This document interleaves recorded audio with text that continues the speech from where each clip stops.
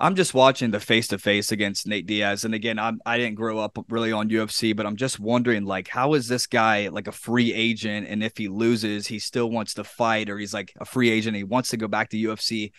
Is there a point in time? I'm just thinking for this guy specifically to maybe kind of call it quits at some point here soon. There's a point where everybody has to call it quits, but it's a matter of when they want to call it quits. But if you're in a Right. position like Nate Diaz and somebody's throwing, you know, 10 million, 5 million, 2 million, whatever at you to walk in and do what you do. I mean, he pretty much fought the fight he wanted to fight. I Right. don't know how hard he trained for the fight.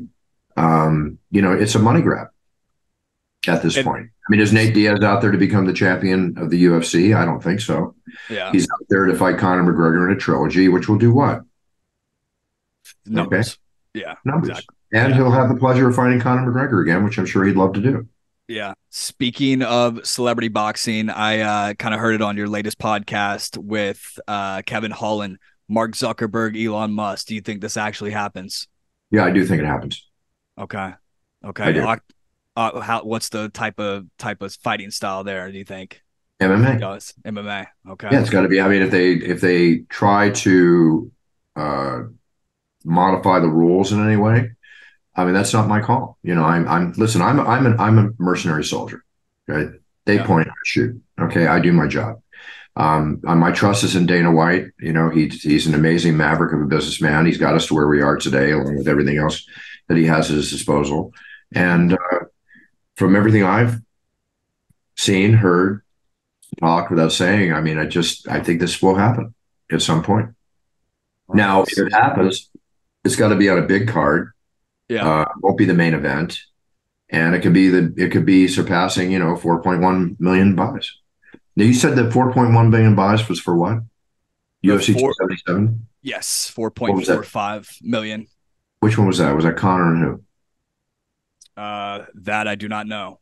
It was Conor McGregor, though, I'm sure. Okay. It must have been, right? Yeah.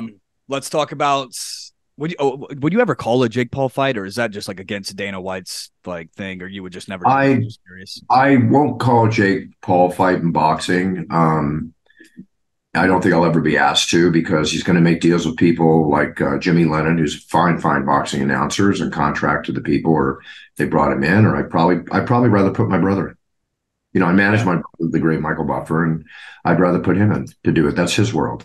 Not that I haven't done boxing or appreciate it or could do it. I'm allowed to do whatever I want, except for MMA because I'm exclusive to the UFC for MMA. Right. In respect to the Paul brothers, something I would enjoy doing is a one-off and announcing Logan Paul in the WWE. I was gonna say Logan Paul breaking news. I just came out with he's fighting Dylan Dennis in a boxing match October 15th, about 10 That'll be a minutes ago. highly watched fight again. Yeah.